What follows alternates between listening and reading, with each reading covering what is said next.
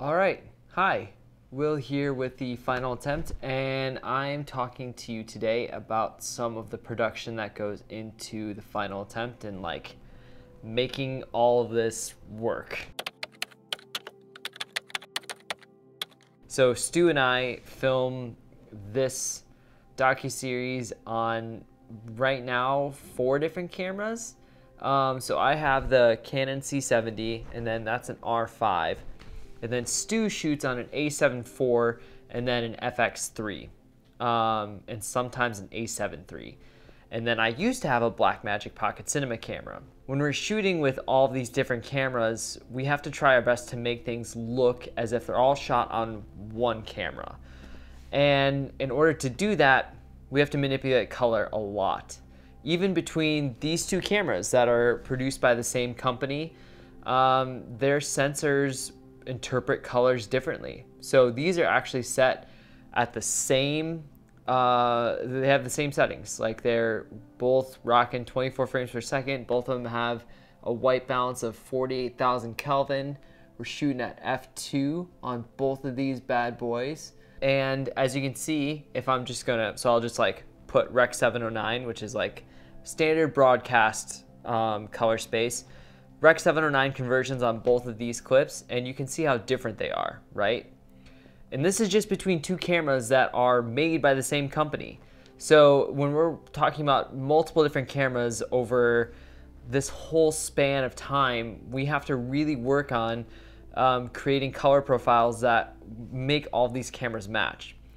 And for episode 1, I was doing that all manually. And for me to color each scene, God, it honestly took the most amount of time, was just nailing the colors, because all of these sensors see color differently, especially the Blackmagic. We had so many issues with that camera interpreting blacks differently, which sounds bananas, but they don't have good IR cut filters, and IR is infrared. You can't pick it up with your eyes, but our camera sensors can if they don't have a good IR cut filter.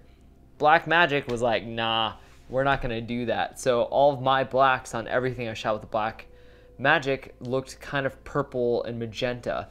So correcting all of that after the fact for episode 1 was a total headache. I mean, most of my editing time was spent in the color page of DaVinci Resolve trying to get that camera to match everything else. And then you had Stu with 2 different camera bodies at the time. He was working with an A7 III and an A7 IV, I believe. So even those 2 cameras, they're the same brand, the same model, except for one's a little bit newer. Those sensors capture color so differently. And then the FX3, A7 IV now, again, same camera manufacturer, same color sciences, but they just see things differently. So one thing that has made our lives so much easier when it comes to editing and getting these episodes out is a plugin called Cinematch. We're not sponsored by Cinematch, but hey, I like a Cinematch, so if you want to, like, you know, sponsor us or something, that'd be cool. But Cinematch is great because what it does is it takes it's some dude, I don't know his name and I feel terrible because he created such an awesome thing.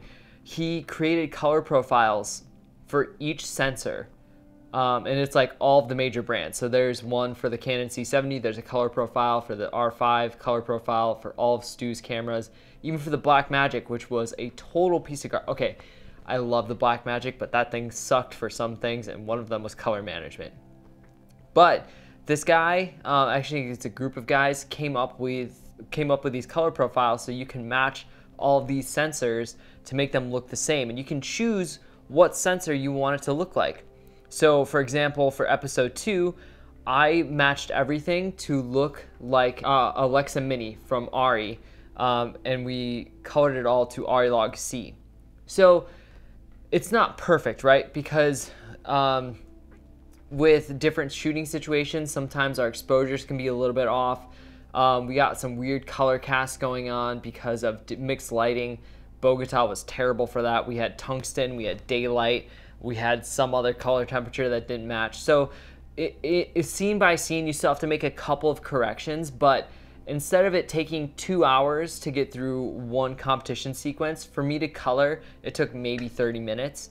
And it was because of this Cinematch plugin. So that's what I'm going to be doing. Like I think it's only like $125. And it made editing and producing episode 2 so much easier because I didn't have to be constantly just tweaking color temperature and tweaking saturation versus hue and tweaking luminance values. It's so hard, and there's value in learning how to do that.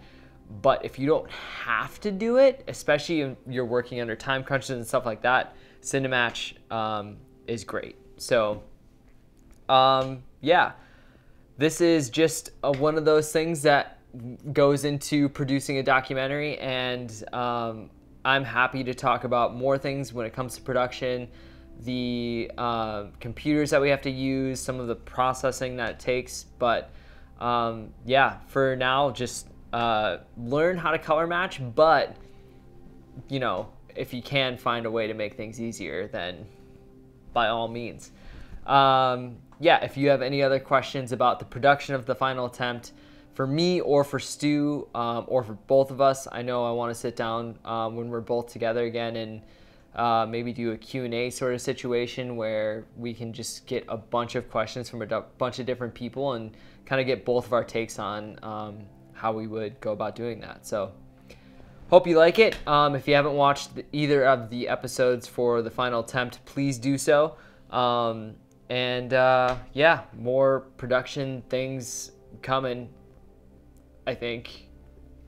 I don't really know how to end this, so bye. Hope you liked it. That's it.